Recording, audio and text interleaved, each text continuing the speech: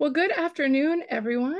Welcome to the Osher Map Library and Smith Center for Cartographic Education's Monday Map Lunch, the March edition. We are happy to have you with us. It is a rather interesting day here in Maine as we are encased in ice and many of our friends around us are still very much without power. We had a very destructive storm this weekend, but we are safe and warm in Portland at the Map Library and happy to welcome you with us today for a Monday Map Lunch with Dr. Matthew Edney. And we are going to be doing a deep dive into the printing process of chromolithography and also some context on the history and the intersection of mapping and color. And this goes along with our current exhibition that was curated by Matthew that he will talk more about over the course of his talk, Pageant of Spectacles, Chromolithography in America. If you haven't been to Portland to see it yet, we will have that exhibit up until June 29th. So still plenty of time to get here. And I won't steal Matthew's thunder, but if you can't get here to see it, we're going to have a nice little printed thing at the end for you to be able to work with. So my name is Libby Bischoff. I'm the executive director of the Osher Map Library. I am here only in introductory purposes today to introduce my two colleagues, Dr. Matthew Edney in one moment, and our operations and communications manager, Kelsey Reardon. Kelsey will be moderating the Q&A at the end. We'll ask you to hold your questions until the end of Matthew's talk, but you are more than welcome to put them in the chat. And then Kelsey will read them from the chat or ask you to unmute during the Q&A portion. We've got two classes in the Map Library right now, so I will be ducking out to help our art historians on their research and then ducking back in. So without further ado, it is my great pleasure to introduce my next door office neighbor and friend and colleague, Dr. Matthew Edney. Matthew is the Osher Professor in the History of Cartography here at the University of Southern Maine, where he is also a professor of geography and anthropology. Many of you know him also as the director of the History of Cartography Project at the University of Wisconsin. He is the co-editor of Volume 4, Cartography in the European Enlightenment.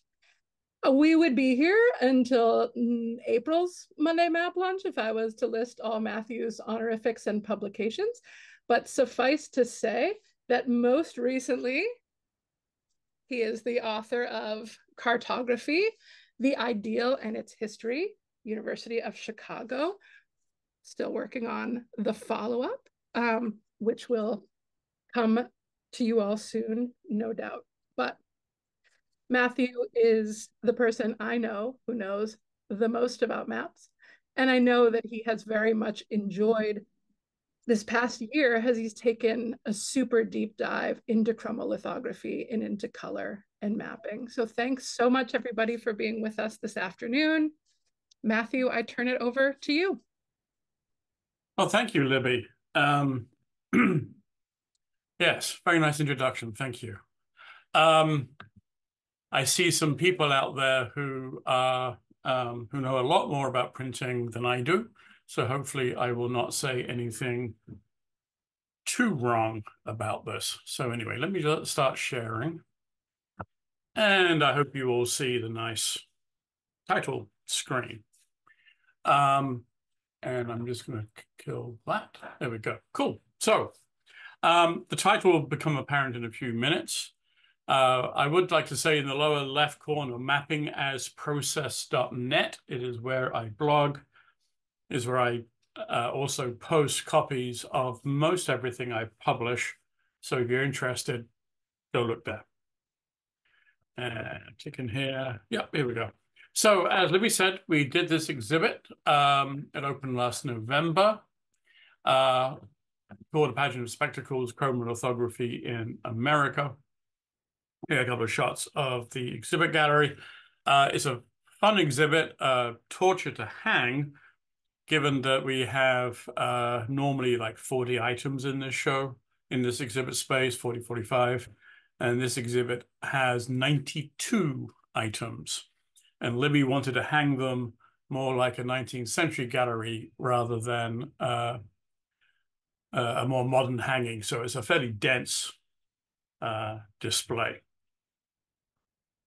And again, why are you having problems? So I dedicated the exhibit and all of these talks I'm doing around it in part to Harold Osher. Here he is with Peggy, who I just have to say had the most unerring sense of color I've ever met. I didn't question about do colors match. Peggy was perfect on that response. Harold, many years ago, happened to mention that he really liked chromolithographic maps. And in saying that, I think he had this kind of map in mind. There's a number of these in his own collection. Very sort of picturesque bird's eye views produced late 19th, early 20th century, and I'll come back to some of these a bit later.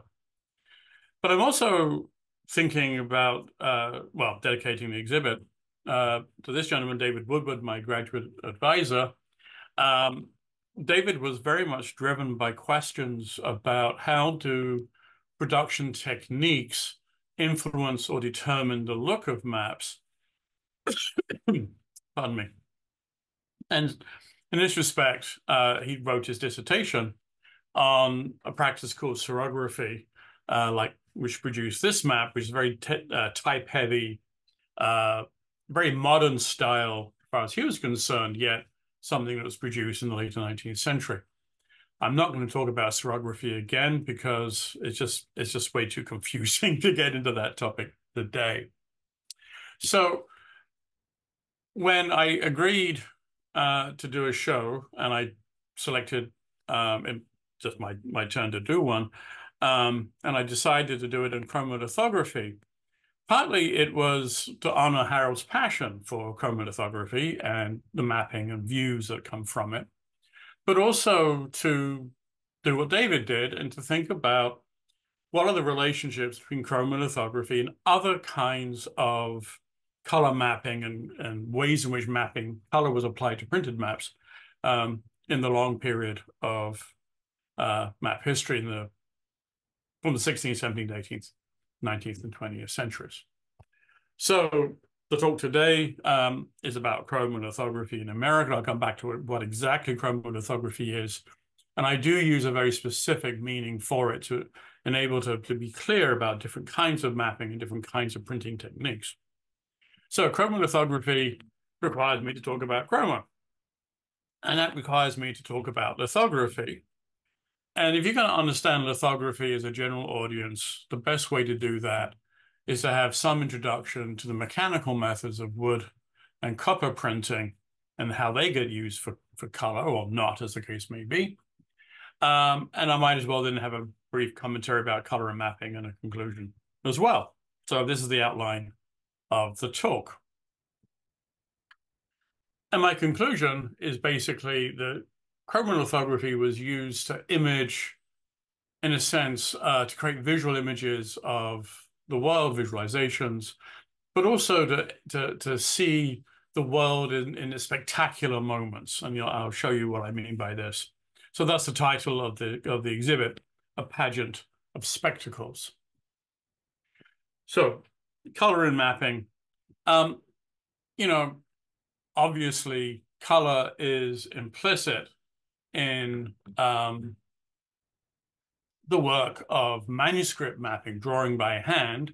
And here on the screen left is one of the draftsmen of Adam Friedrich Zerner drawing one of the county maps of the Atlas of Saxony, all done by hand and inevitably with color to some degree. I mean, some people use just pen and ink, but a lot of people use color in drawing early maps.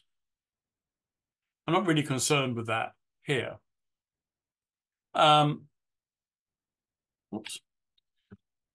One thing to basic rule of thumb is that before the middle of the 18th century, middle of the 19th century, sorry, almost every printed map that's colored was actually colored by hand using watercolors primarily. And you can see on the detail from this map of Maine, actually a serographic map, the color, at least in the vignette, around the corners, in the corners of the map, were applied by hand, and I've used arrows to point the various smudges, and where the watercolor brush lingered just a bit too long, and so on. Watercolor was effectively the cheapest way of applying color to most maps, essentially through piecework going out, starting in the 16th century, certainly, going out to women and children who were employed very cheaply to color maps for publishers or for anybody else. The New York Evening Post is advertising the work of Mrs. Finlayson, who was the daughter of, and I'm blanking on his name, Scotsman Publishing in Philadelphia in the early Republic, who made the first big map of America, and it will come to me in about 5 seconds. So, problem of going off topic. Anyway, the other thing about color is that when you do get into printing color, there's an issue with the way in which the colors are overprinted. And if they don't match up properly, they're said to be not in register, or the registration is bad. So I keep coming back to this term registration as we go through the talk. And here you can see from Miyagi, 1887, how the red lines are somewhat upwards, displaced consistently upwards on the page, suggesting there's a registration error in the printing plates aren't properly aligned when the pages are printed. So printing goes back in a couple of techniques, both of which actually predate Gutenberg and the idea of movable type, at least in the West, woodblock and copper plate. Woodcuts are kind of relief printing in that the ink, you cut away the top of the surface, what you don't want to show, and I'll give you an example of this in a moment.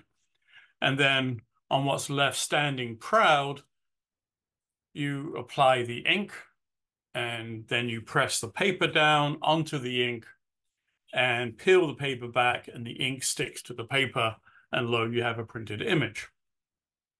It is just like a potato print. Now, potato print, you're pushing the block down onto the paper, and this actually talks to how this technique began for printing, making prints on cloth, going back well into the Middle Ages. Here's an example from 18th century French encyclopedia, the Great Encyclopedia, of a printing presses in use. On the left, you have somebody fixing to the timpan a piece of paper while his colleague is busily inking up all the type that's in the bed of the press. Then the thing sticking up the frisket comes down. It masks the paper to only print where there is letters on in the bed of the press. Whole thing's folded down, rolled in, and on the right, once it's rolled in, a single pull by the hand will impress the paper, push it down onto the inked up relief surface. So this is what a woodblock will look like. I just got to say, if you ever go to Antwerp, you've got to go to the Plantinga Editor's House. It is just the most amazing museum of printing from the Renaissance. It's just an amazing place. Anyway, so this is one of their wood blocks they had on the wall. There's a gap in the lower left of as you look at it, because they would actually put letters of bits of type in there to make the title.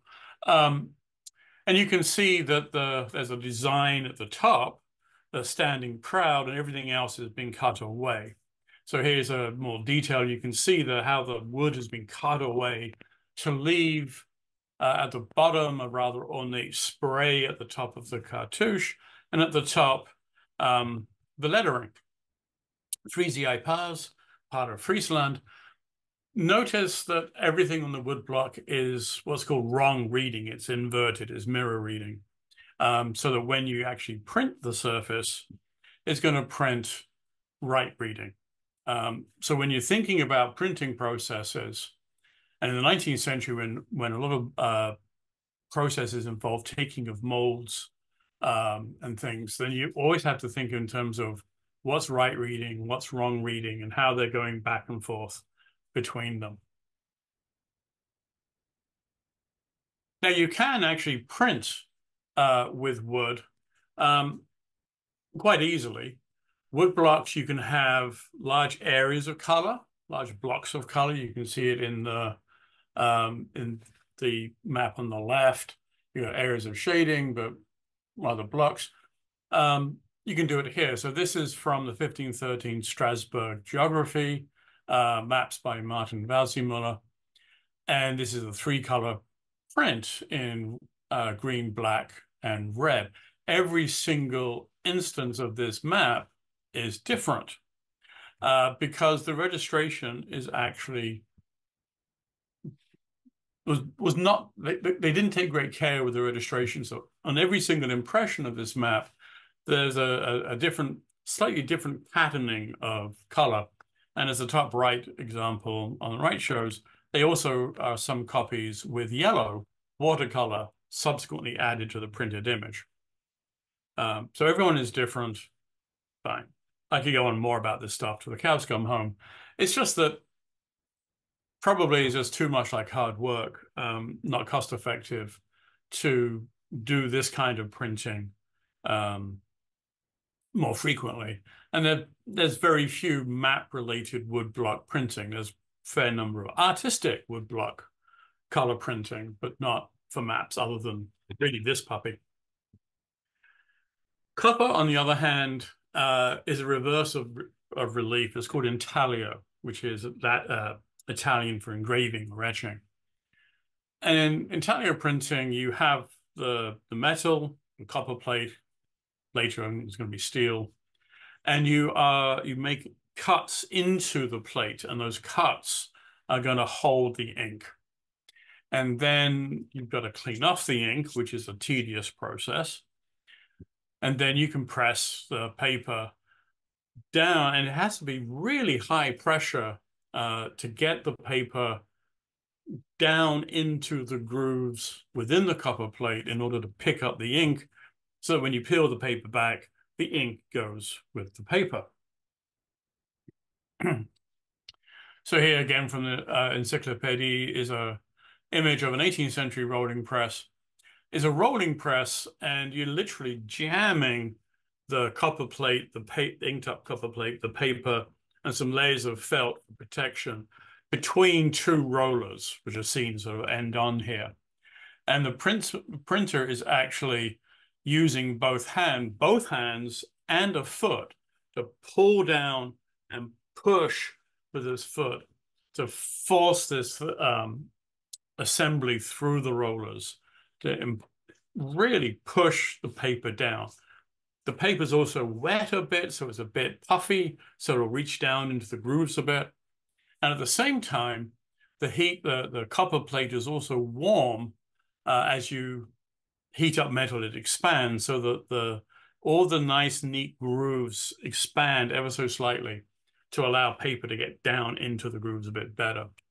On the right, you've got one figure A is the guy who's inking up the plate, and figure B at the far right is in the process of cleaning off the surface of the ink with progressive degrees of fine cloth. And then at the far right, you've got the brazier. So every time the plate starts to cool down, you stick it on that.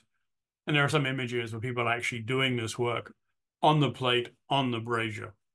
So the plate is hot, and there's the assembly of the plate going through the rollers.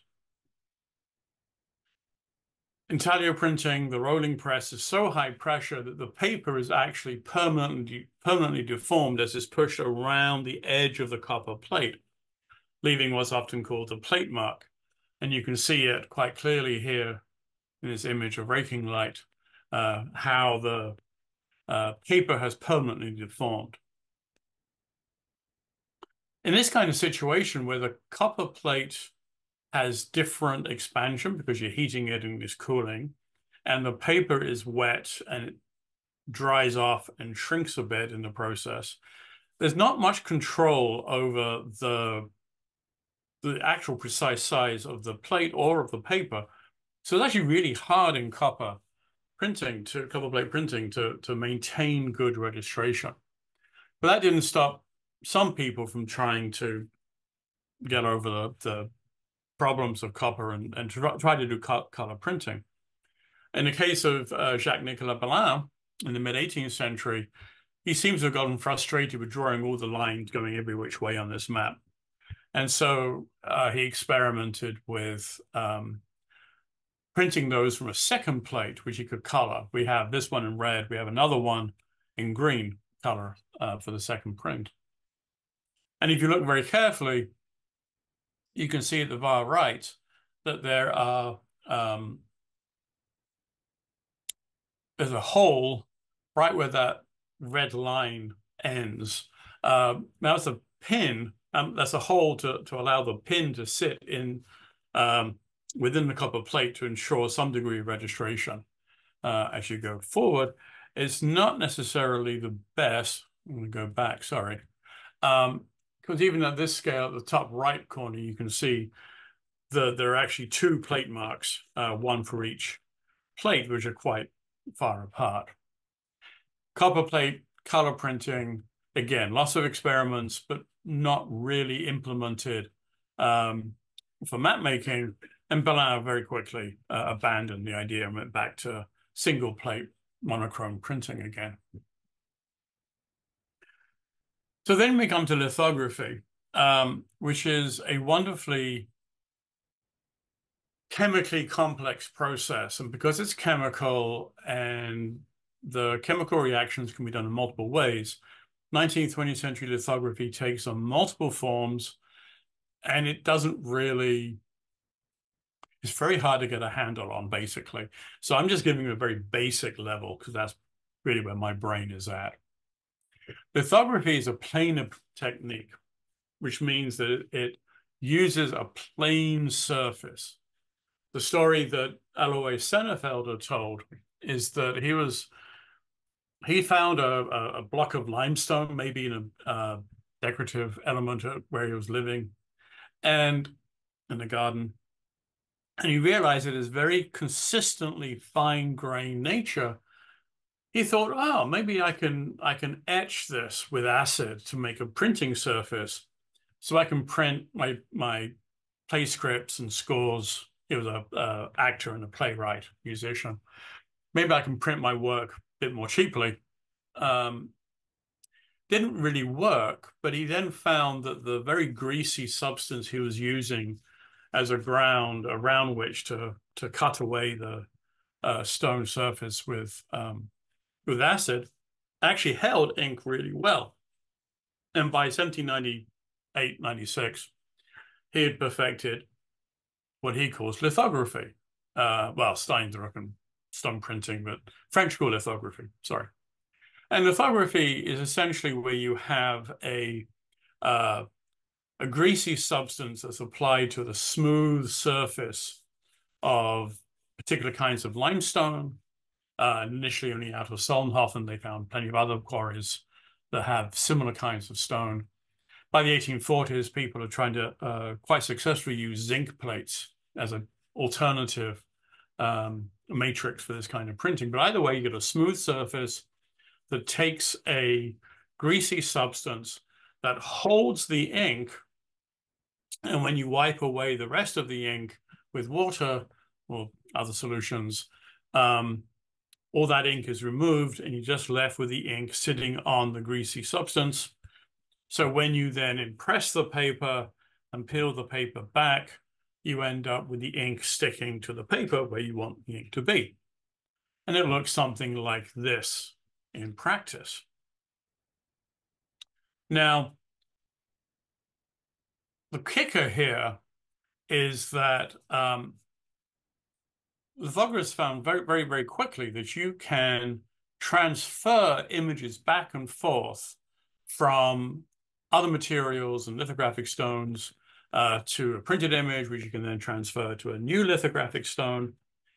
And you end up with essentially sort of like 19th century clip art. And here's one of our great examples, cottage ornament from 1858.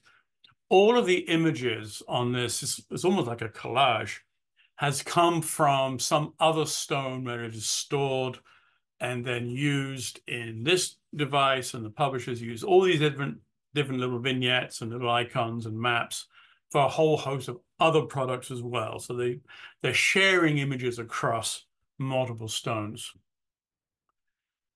Running out of time. So already.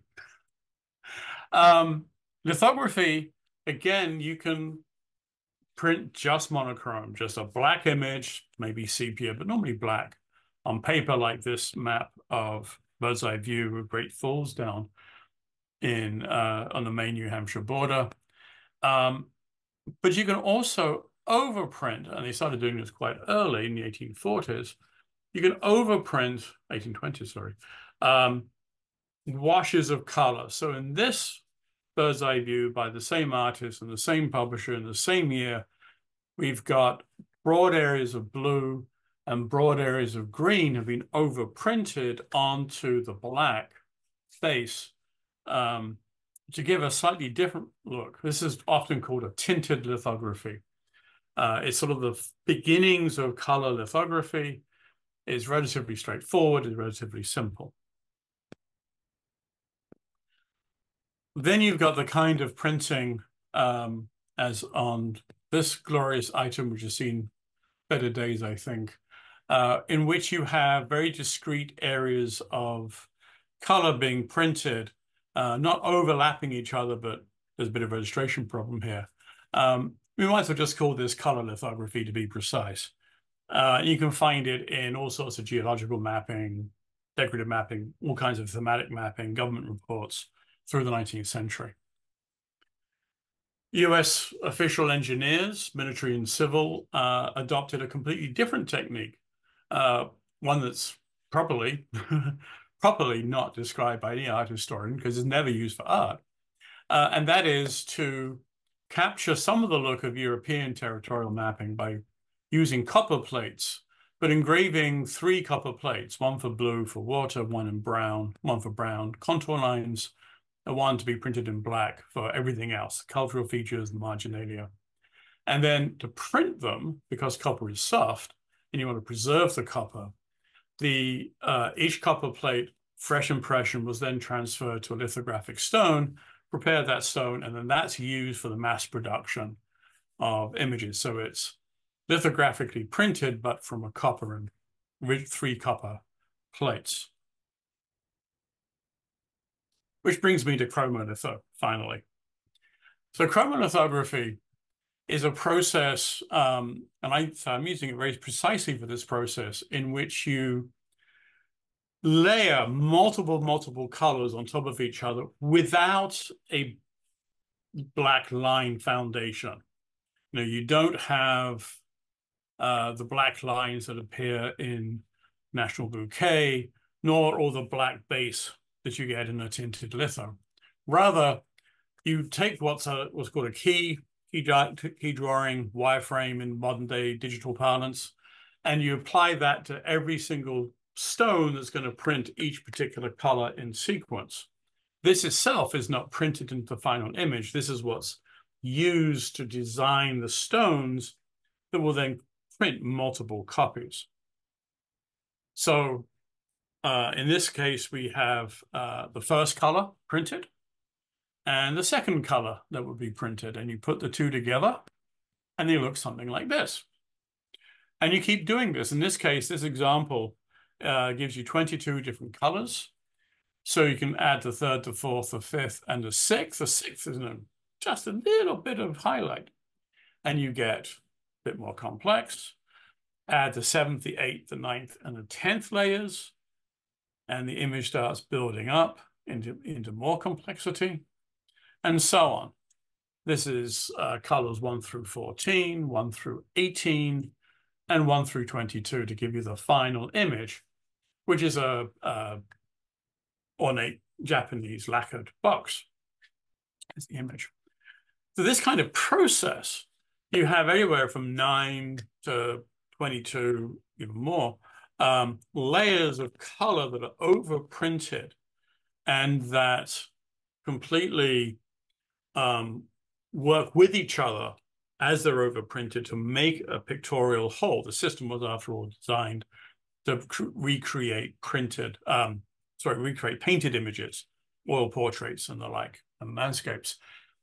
A lot of it is used as the 19th century goes on for a lot of cheap imagery that's used in this case, like the cover of a book, just for writing exercises in. And a lot of this imagery is horribly mawkish and sentimental, relying on Victorian ideas of childhood and the like. And as such, it's not really appreciated by art historians, but, you know, there's a lot of this stuff out there, I hasten to add. When it comes to geography, we're looking very much at use of chromolithography to create visualization. So here's an image, the title cover for Levi Yagi's Geographical Study of 1887, published in Chicago. And it's a view of the globe as the physical object. There's no political boundaries, hanging in space, surrounded by the atmosphere. It's all very poetic, but it has a claim to verisimilitude, to visual reality. And you find chromo being used over and over again to create images that are constructions, that are created by their makers to show a theme, to show an issue, but in a way that claims to have vision, but it really doesn't. There's no way you could actually, anybody in 1887 could go into space and get this view. And you couldn't do it today either because of the whole atmospheric depiction is completely wrong. But anyway, now most of Yagi's geographical study are actually large maps that were intended for a teacher to hold up or to put on a wall. These aren't works that, there's also work that a student would actually have at their desk. These are big, large folios, about 5 feet wide by 3 feet. Most of them are this kind of image, regular, straightforward color litho. But then in 1887, Yagi has this one image as well at the back. I should also say the box of this portfolio comes in a box, the back of which, the inside back cover, is a paper mache relief map of the United States, which is quite unique. And then at the front, you've got a whole bunch of stuff about astronomy as well. And then you've got this one image on the right here, the 5 zones, which draws on and sort of summarizes, to my mind, all the ideologies around empire and imperialism and civilization and ethnographic differences. All of that rhetoric that's so pervasive in the late 19th century is brought into this one remarkable color image. I'm just going to show you this. There are 5 zones: northern frigid, southern frigid, 2 temperate, and then the torrid zone, which by 19th century ideology, torrid zone was, it was just too easy for people to live. You just go out and pick your lunch, go hunt your food. It's easy. There's no need to build civilization. It's the northern temperate zone where life is a bit harder, that caused, in his ideology, civilization to develop. And you've got it running in this zonal map from East Asia through Europe. This is actually a detail of almost the mall in Washington, and then across to the Western Plains, in which Native Americans are being shown disappearing in front of agriculture and both arable and pastoral. And the Southern Hemisphere has a similar kind of rhetoric. For his subsequent work of 1895, Yagi takes all the themes in that one grand image and blows it apart into a whole series of images. First of all, he has a world map of ethnographic races, relating distribution of the so-called races, I should say, by climatic type, i.e. by zone, but now focusing more on the northern hemisphere. He has a depiction of the temperate zone, a wonderful agglomeration of items from Europe, and there's the US Capitol background left, and Houses of Parliament background right, center and stuff. He created geological charts. These are still brand new at this point, trying to show the structuring, vertically structuring through the crust of different kinds of strata and volcanic activity, and so on. There's a whole bunch of these things. Etienne Trouvelot, a French-born entomologist and astronomer, weird combination. You can blame him for the spongiform moth outbreaks nowadays, because he's the guy who let them loose by accident, I hasten to add. Anyway, so he worked for Harvard Observatory, and his specialty was doing very detailed observations and then taking multiple compilations of those observations and creating single views and claiming that this is what Mars, this is what an eclipse of the moon looked like at a very particular moment. I mean, not just on the day, but for the case of the planet Mars, not only observed on the 3rd of September, 1877, but at 11:55 p.m. But in reality, this is a completely constructed image, as all of his 15 astronomical images were.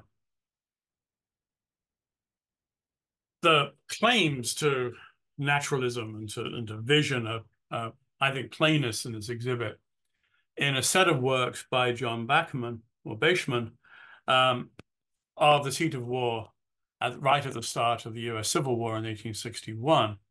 There are 4 or 5 bird's eye views, or very high altitude views in this sequence.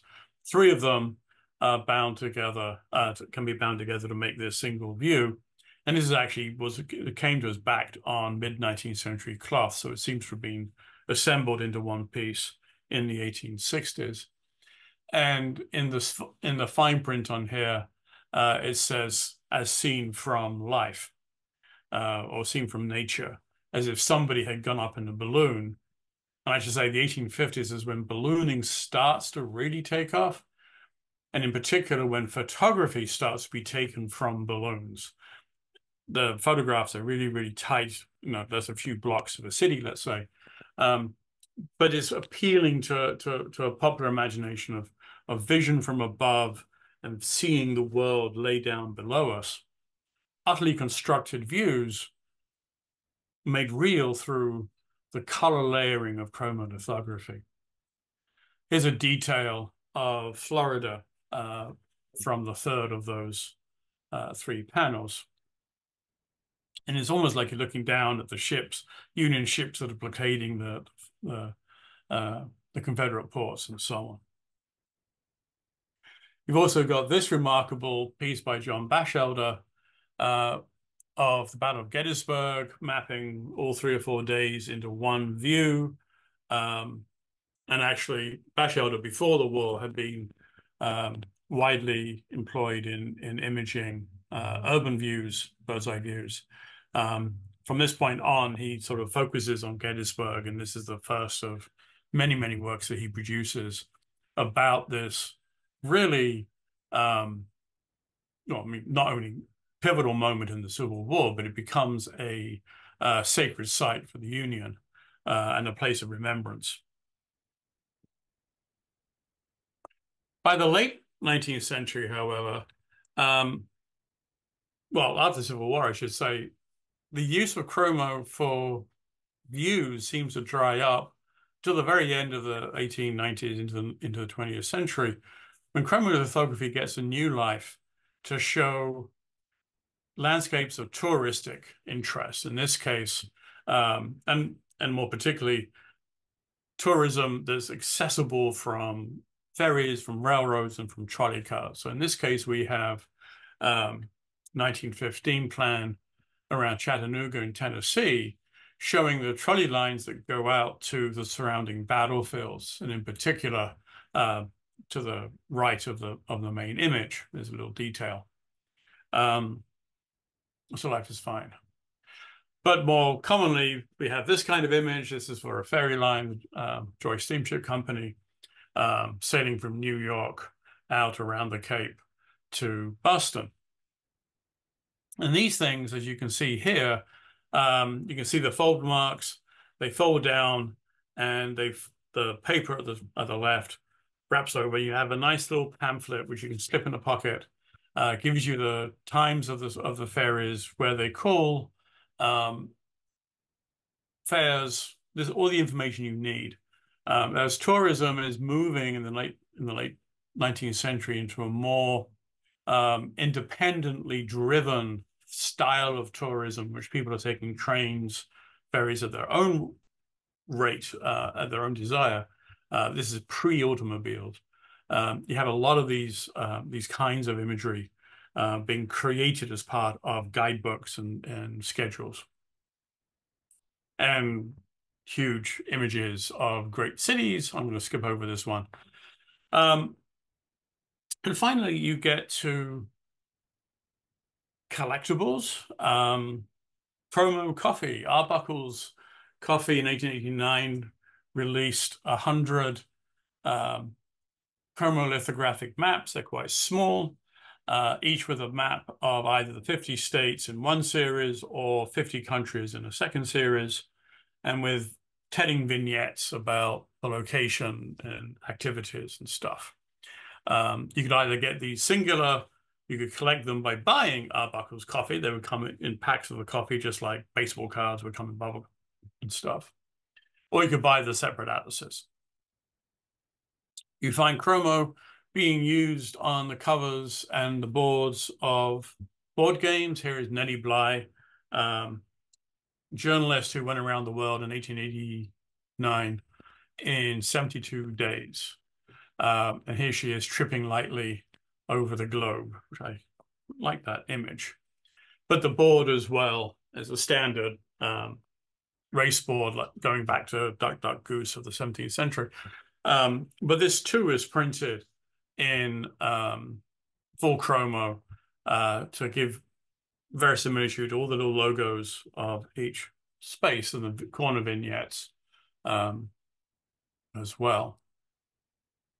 You find them being used as giveaways or tickets on the versa of tickets for train lines and showing off the trains and the services, showing off places seen, in this case, Niagara Falls and the bridges around it. Things that are appealing to the spectacular, to the eye, bringing them all the way into majority of homes in the US by the end of the 19th century. So to conclude, wow, I'm just about on time. There are several ways in which maps, print, and color work in the 19th century. You have a lot of hand-colored maps, copper through about the 1830s, and then as you go into steel engraving, which are harder, they can take more impressions. They also get hand-colored. Early serigraphic printing gets hand-colored, and so on. A lot of hand color right up through the 19th century. And I think one of the things that determines whether an item is going to be hand colored or printed color is whether it was assembled like this image as a collage with lots of other little bits from other sources. Placing them on the stone, on multiple stones with multiple colors, can mean the registration is difficult to ensure. So I think it's just cheaper from the boundary to the vignettes, just to do everything print black, hand color. You have the tinted lithos, which in mapping terms seem to be used almost solely for bird's eye views, and in some cases for views within diagrams that are in early mid-19th century atlases. You have straight chromolitho, where colors are printed from multiple plates, but they just abut each other. They don't overlap, and frequently within the black lines that we expect of maps. We've got the 3-color copper plate engravings transferred to 3-color lithographic stones. or 3 stones for color printing in 3 colors, for the engineering maps. And then you've got the chromo, where the coloring is overlaying each other for images of the world, for the spectacular, for the realistic, giving the world this sense of verisimilitude. This pageant of spectacles. And finally, this and so much more is going to appear, hopefully, in print. We haven't done a costing on it yet, so I don't know how much this will be. We're going to have all 92 images in full color and the full catalog, and then an essay by me about all the stuff I've been talking about and more, with another 41 full color images in there. And it will come out as soon as it comes out. But as I finished the text yesterday, it is coming out. So yay. So thank you. And I will open the floor for any questions that Kelsey is hopefully looking at. Awesome. Well, thank you so much, Matthew. We did have quite a few comments along the way. We've got some people clapping their hands.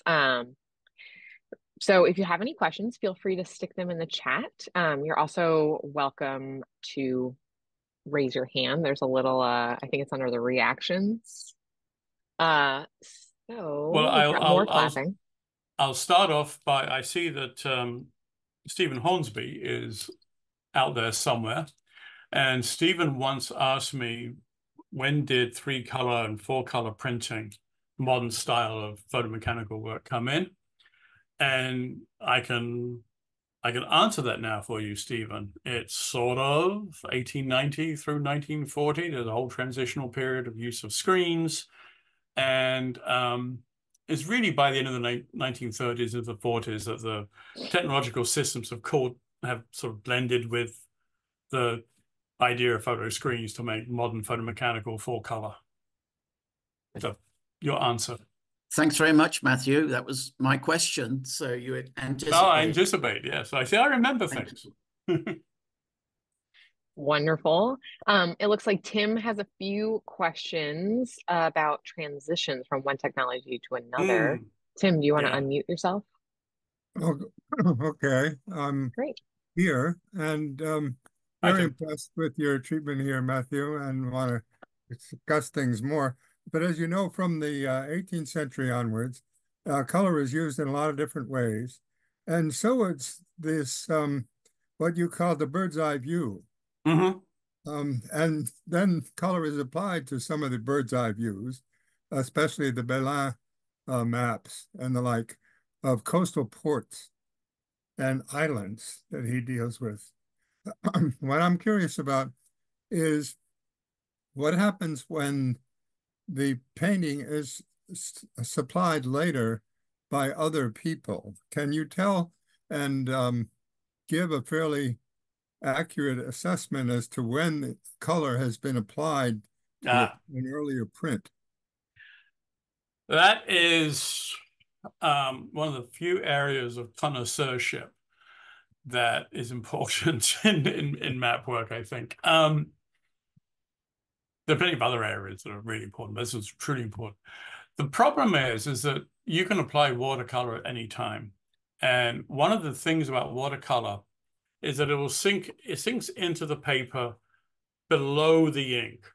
So you can't really, it doesn't layer in the way that thicker colorants will lay. And so you can't look at the layering of them to figure this out. You can tell what is often called publisher's color if you can find a lot of copies of the exact same impression with the exact same watercolor applied. Then you're looking at color that's applied according to a scheme set up by the publisher.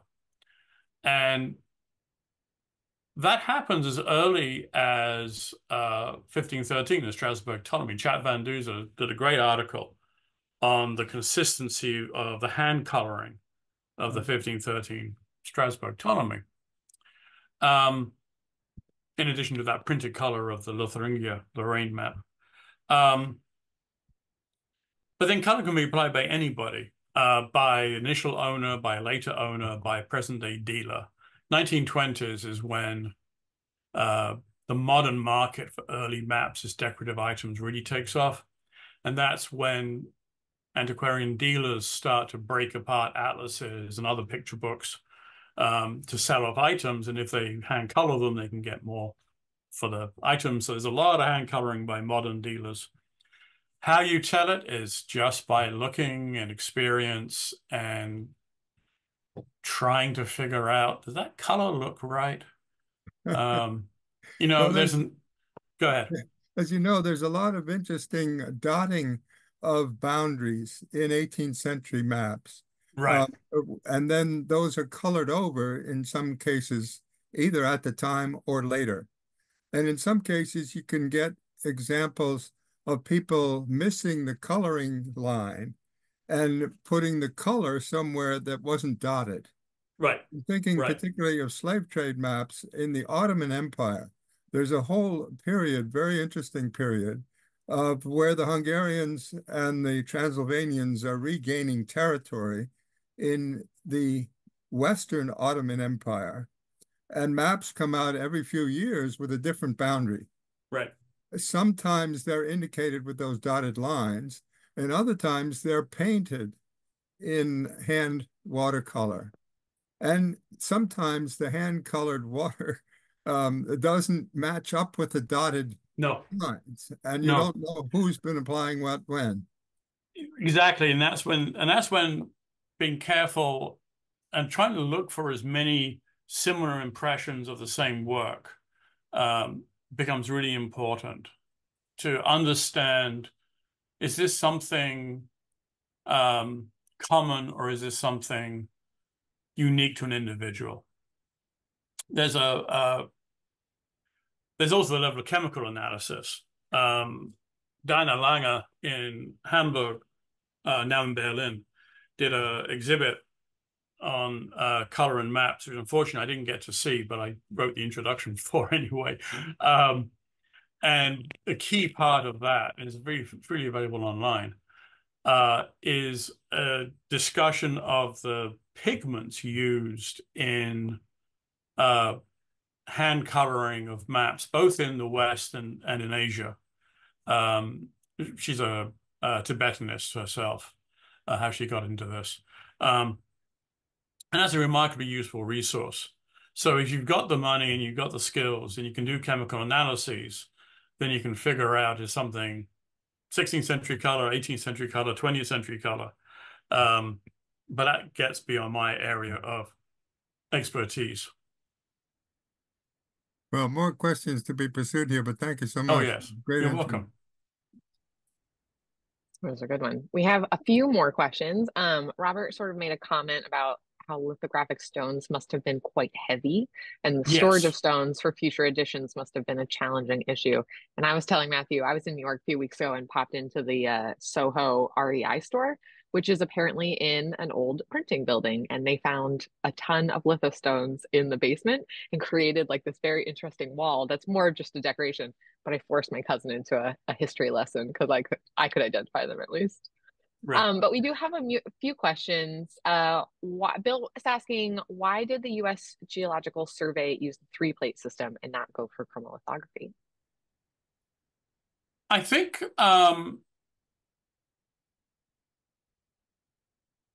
that is actually one of the big questions that I still don't know. And there has been some studies, a master's thesis on it, which I have a copy of somewhere. I need to read it. But Terence Birdseye, when he wrote about this, it seems because when they began this practice in the 1880s, they, on the one hand, in mapping the U.S. territory, they wanted to emulate the quality of European territorial mapping. So the Ordnance Survey, the Ministry of Geographical Institute in Italy, the Carte de l'État Major in France, all these grand surveys all use copper engravings for their work. And so it's sort of, if you're going to be serious in map making as a territorial enterprise, you need to do copper plates. And there's still, in the 1880s, a sense that copper gives the map an aesthetic. The lines, when you engrave in copper, the lines are all very similar in size. It's very, I mean, with etching, where you cover the plate with ground and stick it in acid, you can get slightly different widths of line. But in etching, in engraving, there's one line width really that's making everything, all the letters, all the lines, all the shading, cross-hatching. And so it has a graphic unity that was very much appreciated. So in the US, even as copper was surrendered in the 1830s because it's just too soft, it gives way too quickly, you can't get enough print out of it. Some New York publishers, Colton in particular, went for, and as the Europeans did, went to steel plate engraving, where you, as I gather, and I haven't done the work on this yet, so I may say something completely wrong. You use a chemical process to soften the steel, you engrave it, and then use another chemical process to harden the steel, and then you can print multiple copies just as you would from copper, but the steel is going to hold up that much more. So you get the look, that aesthetic of copper without the loss of the copper itself through overuse. In the case of the USGS, I think we need to go into color because they're also interested. It's the US Geological Survey. They're interested in scientific mapping.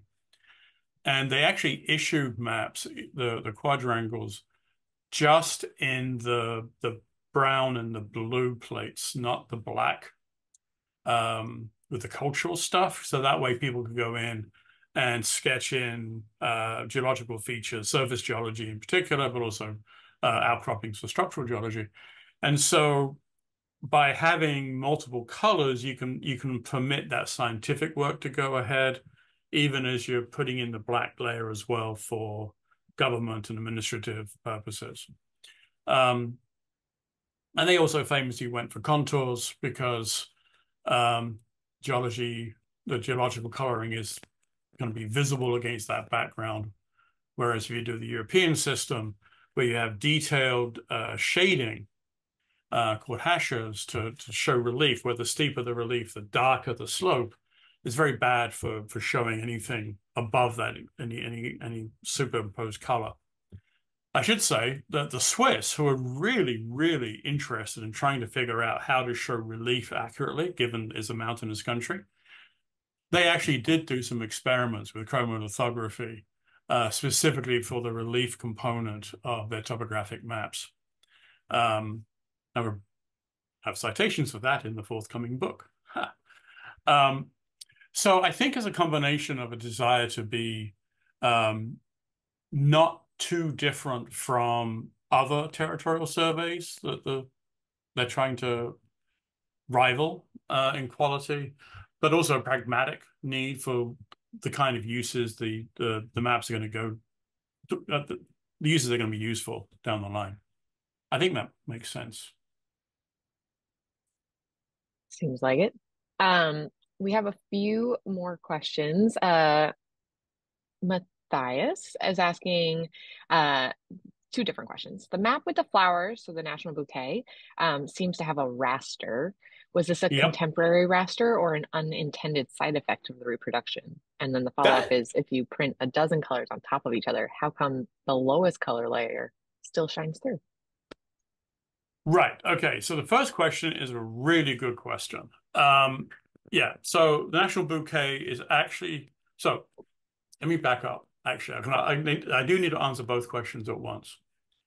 The precise technique that I'm using chromolithography for, as opposed to generic with any color litho, chromolithography in this strict sense was created or perfected by Godfrey Engelmann in Paris about 1837. And Engelmann used to have areas of wash on each stone. He used a crayon. So if you think about a children's crayon crayon drawing, they come home from school with a crayon drawing, you stick it on the fridge. The colors aren't going to be nice and smooth and finish, right? There's going to have a texture to them.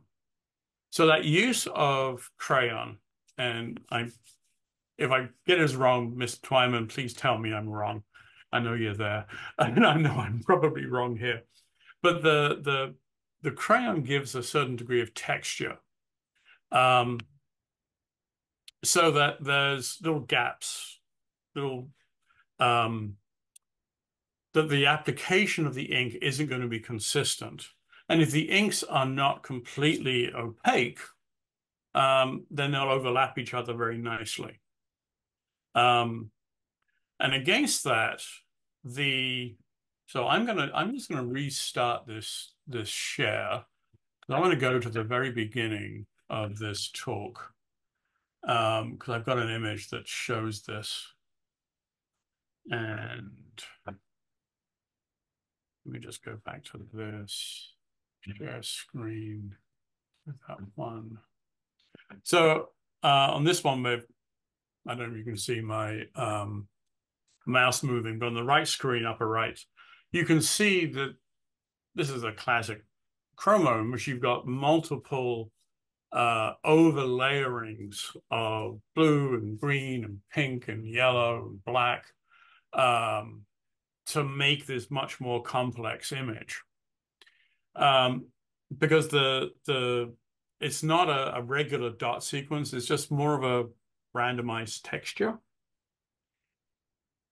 However, by the 1880s, you have a number of people, Europe and America, who are working with screens, which is to say, regular mesh of dots on a glass surface normally. So a transparent glass space with ruled dots or something on them, which you then set between photographic negative and a new negative. And by changing the spacing between focal length, whatever, this is where my brain collapses on me. You can have different values on the final image, and you can do the same thing on printing. So our national bouquet, what you've actually got is a screen being used as the basis for each color's transferal to a printing stone, whether it was stone or a zinc plate. And the more cruder pattern you're seeing here is actually more of a moire caused by the digitizing process of this projection. So by the 1880s, you have these screens in effect.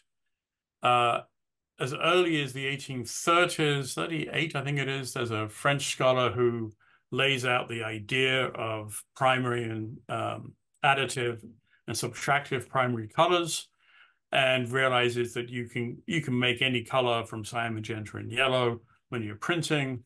Add black, because black's used a lot, make cyan, magenta, yellow, K, CMYK, 4-color printing. And so by the 20s and 30s, you have people using that with extra colors. So you've got the cyan, magenta, yellow, black, and some other colors being printed from plates, printing services, established in part through screens. But it's really only the end of the 30s into the 40s that different kinds of screens are used with different densities, and you end up with modern 4-color printing. I do not know if that made a total lick of sense. We got thumbs up, so that's good. Good. And then another question from him was, why are up to 22 layers of colors considered cheap enough for mass production? How much manual work was needed for printing these lithographies? Well, it's cheap in the sense that once you've got the printing stones prepared, it's a pretty straightforward process. The printing presses are designed to ensure easy registration, and so you can have large numbers of images, large number of colors going into each image. Now, a 22 color image is going to be more expensive than a 9 color or a 10 or 12 color. The mass-produced work is probably going to be more like 10 or 12 color than anything else. What gets really interesting is when you look at the process of wax engraving or serography, where you have an incredibly delicate process of creating, by electrolysis in an electrolytic solution, a very thin layer of a relief surface. It's very, very complex. I don't want to get into it, but it's incredibly painstaking. And when you peel, when you separate the base or the case from the shell that's laid on by this electrolysis process, the shell can break very, very easily. But that aside, this is still really cheap because in that process, it's very easy to do lettering. You don't have to form each letter individually. You can take regular letter type and press it into the wax that's on top of the case and do all your lettering really, really quickly and easily. So the actual preparation of the printing plates is very straightforward, except for the creation of the plate, which is delicate. And once you've passed that delicacy and you've backed the plate or you made a stereotype into an even stronger metal, then you can print ad nauseam very, very cheaply, which is why US commercial publishers after 1870s, starting really with Rand McNally, 1872, really take off with serography right up through the Second World War. All right. And then Bill is asking, is photolithography the same as chromolithography? For example, maps printed in Washington, D.C. by Andrew Graham Co. for certain government maps. Are you familiar with that? Photolithography is where one's brain goes to die in a puddle. Photolithography, photography is chemistry, lithography is chemistry. You put the two together and it's an infinity of chemistry. The playing back and forth is, and cross-feeding is extensive and very, very complicated. It's almost like when you get down to it, every single printer is doing their own technique. And the job of the historians like me is to draw rather large barriers around them, right? Photolithography is a generic word for any kind of process which uses photography to transfer an image from some original drawing, let's say, onto a lithographic stone, zinc plate, or whatever. So Colonel Henry James, superintendent of the Ordnance Survey, in the later 19th century, wanted to create a cheap way to print the hundreds and hundreds of individual sheets that were being created at very large scales of British cities, agricultural landscapes. Each sheet would only need to be printed in, no more than 100, let's say, copies, very few copies. Not like the thousands of copies of the Ordnance Survey copperplate maps were generated in. And so you needed a cheap preparation system to create a print that can be printed in a few copies and sold relatively cheaply and not lose your shirt on it because, Ordnance Survey, government agency, always having to justify its existence to the politicians. And so, and the Treasury Department in particular. So the solution was what he called photosyncography, which is to use zinc plates rather than actual lithographic stones. And to develop a photographic system, it's called a photoblack system, where you mix carbon, for example, into the emulsive surface of the photographic print, of the negative, sorry. You take a photograph of the drawing by the surveyor. The negative has the silver halide plus this carbon black component, and that you can then transfer directly onto the zinc plate, and the carbon black will be transferred to the zinc plate.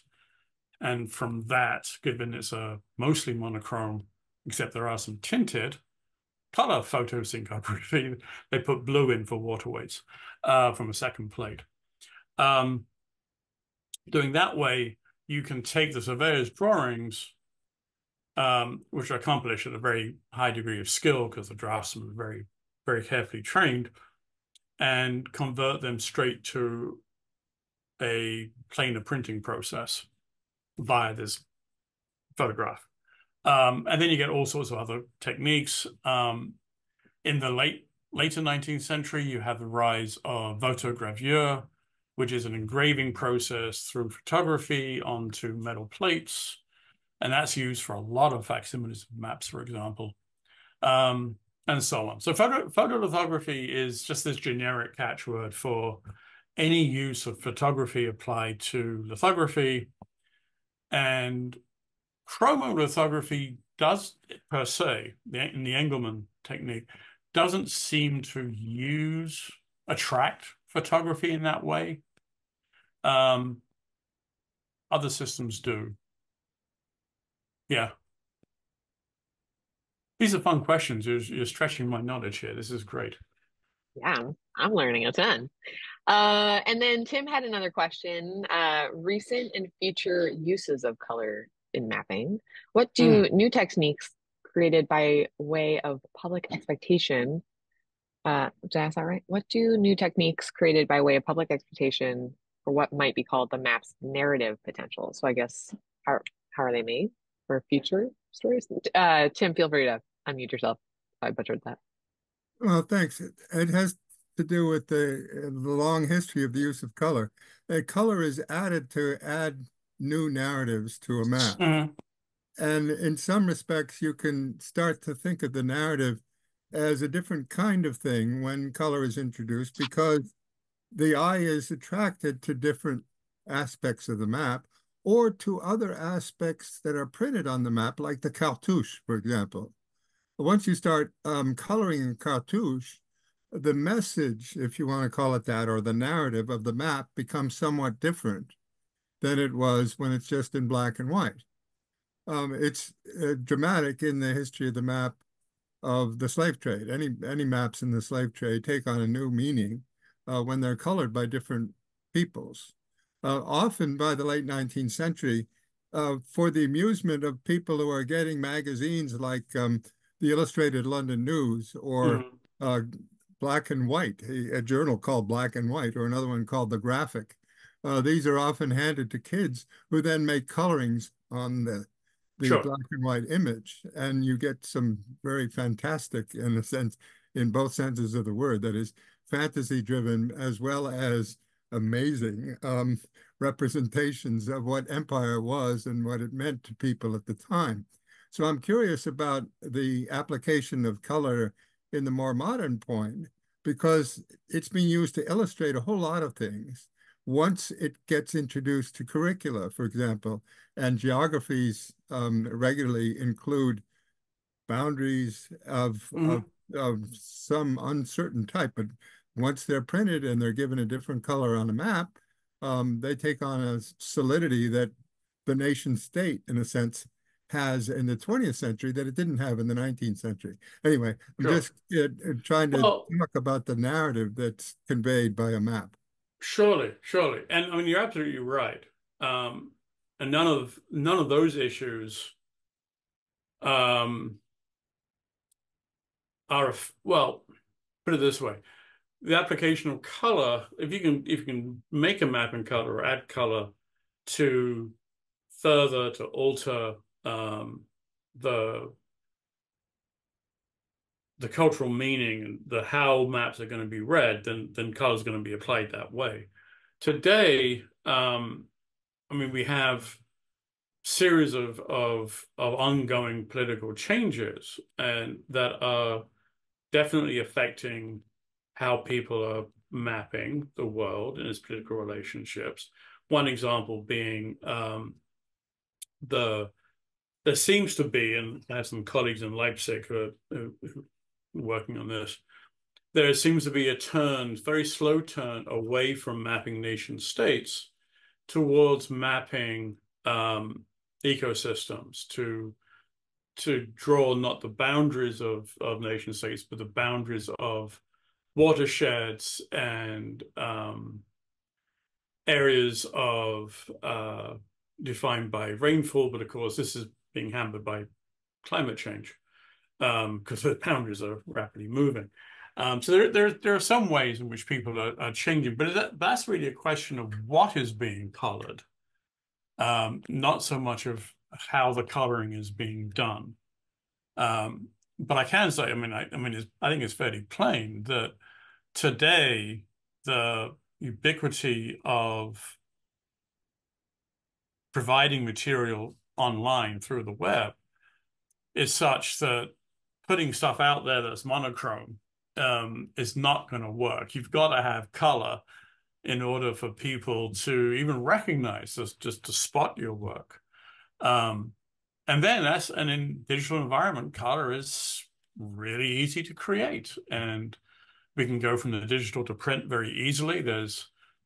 In the early 90s, they perfected the direct output to film devices. So rather than you create your diagram on your machine, and instead of having to print it out in color and then having a photograph of that taken and then have that separated out for different color printing plates, you give it to the printer, and the printer generates negatives, one for cyan, one for magenta, one for yellow, one for black, and you can print it straight away. The cost of colors can flip meaning 180 degrees. What used to be a blue state is now a red state. Right. And that came about rather recently. Well, you can blame Ronald Reagan for that one. Anyway. Anything more about the techniques rather than the implications? I don't know, Kelsey, have you been monitoring anything? We have gotten a few more comments about it, and the catalog from the Hamburg exhibit was shared also if anybody's looking for more information about that. Some hashtags. Thank you, Vera. Vera put a link into a PDF about colored maps in East Asia. Which you can download if you want in the chat. And Vera also very nicely, thank you, Vera, put in there's a very large PDF for the Hamburg exhibit, Color Meets Map, Farbe trifft Landkarte. It's really, really very cool, especially for the pigment work. It's a very useful resource. And thank you, Matthias, for putting that stuff in. Yep, and then Lawrence made a comment. It's worth seeking out photos of all the heavy equipment needed to handle multiple stones for a single image. I can only imagine. Yeah, I mean, that's one of the reasons why in the 1840s people started switching to zinc plates so quickly. I don't know about the comparative cost of a stone versus a zinc plate. I have no idea when they started refining zinc in large enough quantities, but so yes.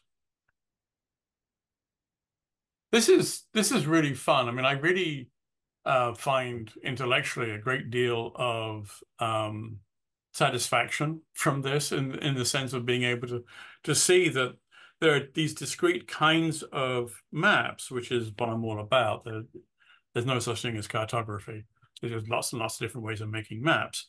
And to find that these different kinds of maps in 19th century US are being created in color by quite different techniques, or subtly different techniques in some cases, is there's not just a question of economy, but a question of look and aesthetic purpose. It really is quite gratifying to me. justifies my existence, shall we say. Certainly there is more than just that reason, but we're thrilled to have you here either way. Thank you, Matthew. Thank you everyone for joining us. We're getting lots of compliments and thank yous in the chat, but I don't see any other questions. So if you've got another question, type it out very quickly. Otherwise,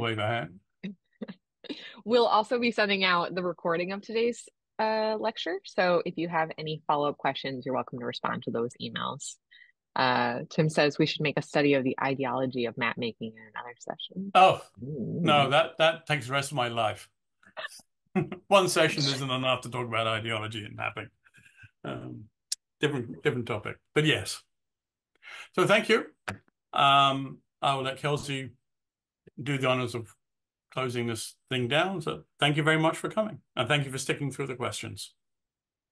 Awesome. Well, thank you all very, very much. And hopefully we'll see you at the next event, which I believe is April 29th. April 29th. So we'll include a link to register for that in my follow-up email. But otherwise, have a great rest of your day.